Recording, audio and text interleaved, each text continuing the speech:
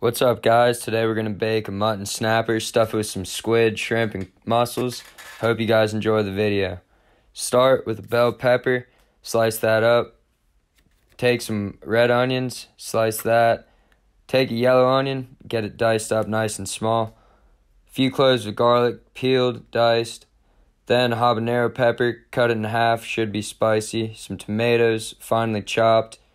Then take the oregano, peel it off the stem. Take your citruses, juice them.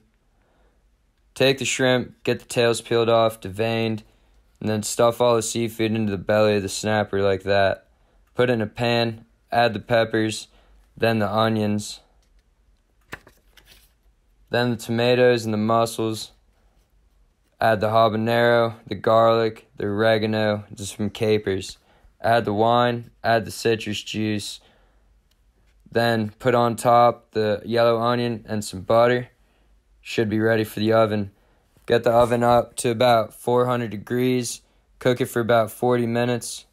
And then when you take it out, the skin should peel right off and the meat should come right from the bone. Put it on a plate, serve. Enjoy.